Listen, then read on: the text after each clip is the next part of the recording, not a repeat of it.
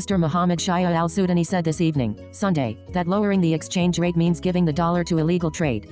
Al-Sudani stated during his participation in the opening of the activities of the Al-Rafidain Dialogue Forum in Baghdad that the financial situation in Iraq is at its best and that commercial transactions are collected through commercial institutions.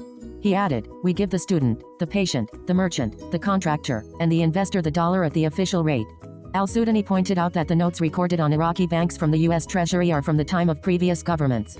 He pointed out that economic reform was one of the most important priorities of the government program. Al-Sudani noted that the salaries of employees and retirees constitute the largest cash block in the financial budget. It is noteworthy that Iraq relies on the platform for selling currency directly to local banks and companies, which was previously known as the daily dollar auction, as one of the mechanisms for preserving the value of the Iraqi dinar and combating speculative operations in the parallel market. The governor of the Central Bank of Iraq, Ali al-Alak, confirmed on February 6 that some groups are trying to stay away from the platform for selling foreign currency in order to evade taxes or customs or the presence of illegal trade, indicating the possibility of meeting all requests for the dollar, adding that the bank has no problem in offering or selling the dollar.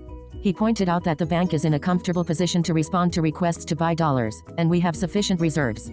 And soon we will launch a mechanism to ensure that only real travelers get the dollar.